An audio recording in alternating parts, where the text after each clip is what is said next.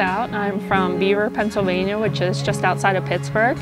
And I have two Whippets. One is Bentley, who's about 1.5 years old, and I have another dog named Lexus, who we call Lexi, and she is about 4.5 months old. Rescues are great because obviously they need homes.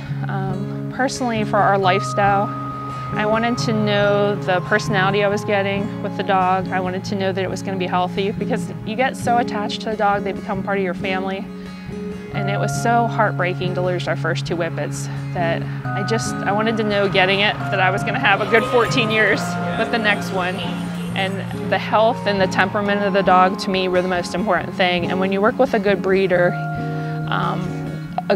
will do health testing of the mother and father dogs to ensure that their offspring are going to be healthy. And that, to me, was really important. And I just basically wanted to know that I was getting a quality dog.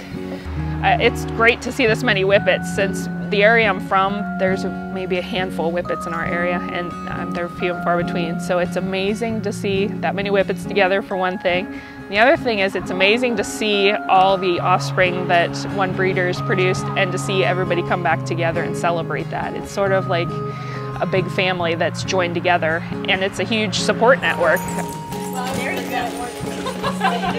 I'm Jean Ayers, and I have Boo and Blondie. And Whippets are generally quiet in the home anyway. They do need some exercise each day, but then once they get that exercise, they're very calm dogs and very, just like a couch potato laying around the house, and they're very good, loving, quiet dogs. For Sharon, I found her on the internet. I just started doing some searching, and we liked her philosophy and how they're really in the home and they're really part of her family from the moment they're born until they go home with their family. So we like that philosophy that she had.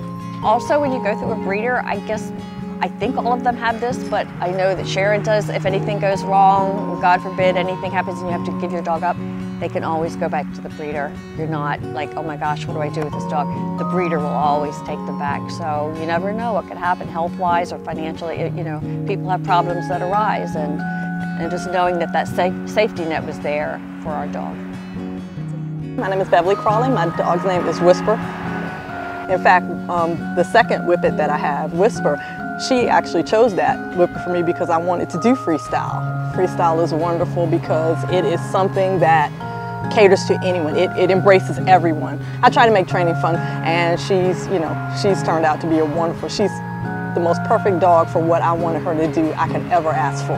What I like about this with my Whippets, I like to do a lot of things with my Whippets, and I love seeing the puppies grow up. I love we're like a big family. I mean, we have a support group, you know, if somebody has a problem, they kind of throw it out and everybody puts ideas and stuff like that to it, and it's really nice. So that's something that you can't always get.